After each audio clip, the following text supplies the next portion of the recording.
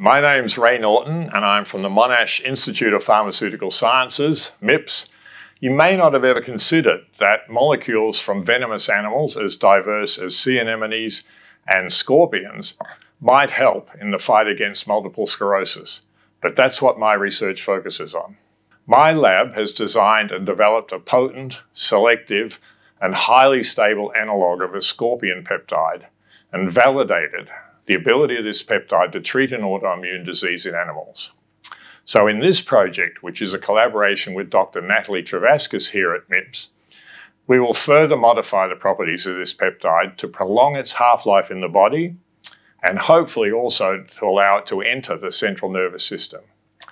Both of these improvements would enhance the value of this peptide as a therapeutic lead for MS. I'd like to thank the donors whose support has enabled us to identify this promising peptide, and I very much hope that the enhancements we make in the course of this project will allow us to progress it as a new therapeutic approach for MS, importantly one with a completely different mechanism of action from current drugs. So thank you very much.